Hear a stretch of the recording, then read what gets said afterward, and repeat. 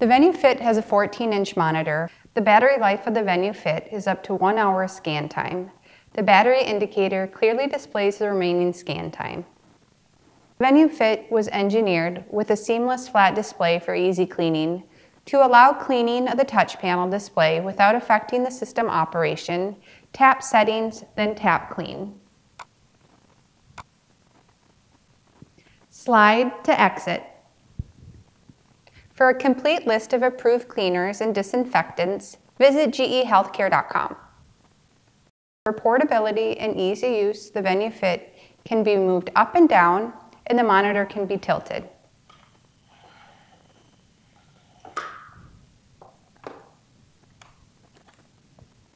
Probes are located at the top of the system so the cables never touch the ground, even when the system is at its lowest height. This keeps the probe cord safe, secure, and clean.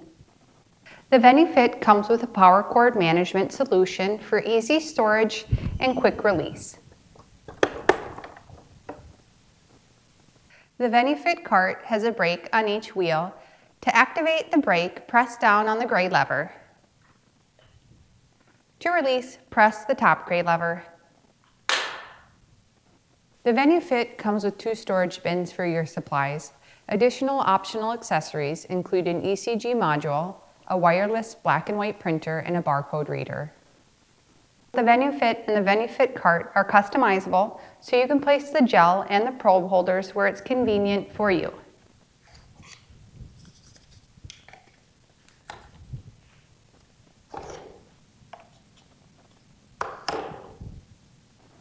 The VenueFit can be removed from the cart and placed on a flat surface using a kickstand in the back.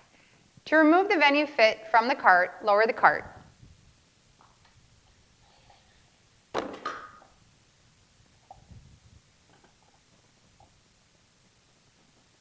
Unplug the cords on the back of the system. Loosen the thumb screws and pull up on the monitor until the fit is released.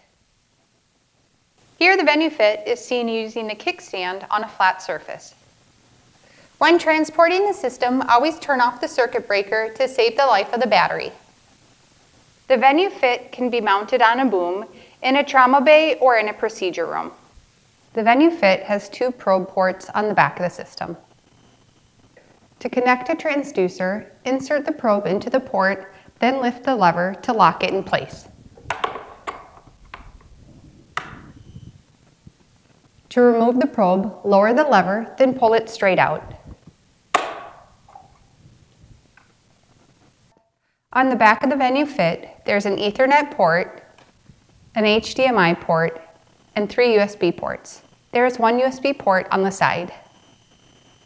The VenueFit can be wirelessly connected by using a USB adapter. To power on the system, simply tap and hold the power button.